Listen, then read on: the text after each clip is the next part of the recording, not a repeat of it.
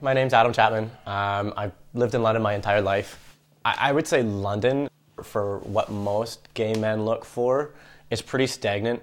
From a gay man's perspective in London, there's only so many options you have to meet people, get involved, and there's also, I wouldn't say necessarily cliques, but there's just groups that you don't always run into if you just stick to one thing. A lot of people have sort of separated themselves. Adam is trying to change that, working to create a stronger gay community in the city, and he isn't doing it alone. Each week, this group of roughly 30 men come together at a local school to play volleyball. They vary in age and skill, but for most of them, it's not really about that. Created more than 18 years ago, the event gives them a chance to be themselves and meet gay men with similar interests. Nuno de Mello has taken over as the league's main organizer.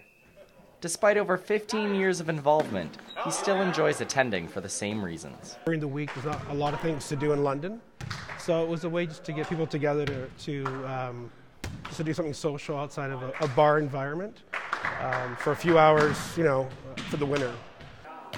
For guys like Adam, it provides a much-needed social experience. Playing volleyball is not the only reason these guys meet up each week.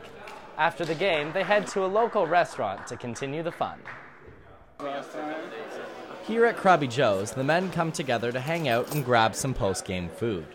For Adam, the night offers a chance to bring the gay community in London closer together, unifying what Adam calls a disparate group. I think there's a fairly decent community out there. The problem is it's so segregated, no one really meets in one specific area. I mean, there's the bar for sure, but there's so many other groups that you don't even realize that have been in London for a long, long time. Chad Callender works with the Pride London organization. He says that while events like the Pride Festival work to bring the gay community together, they often struggle to create year-round programming. For Chad, activities like volleyball help to fill the gap. But more importantly, they work to normalize the gay community. It just goes to show that we're people just like everybody else. We like to do things that everybody else does, and we're equally contributing members of society. The league has nearly doubled since Adam joined in at the table. It has grown too large to accommodate the increasing demand. Adam is now working on finding a double gym so that more men will be able to partake in the fun.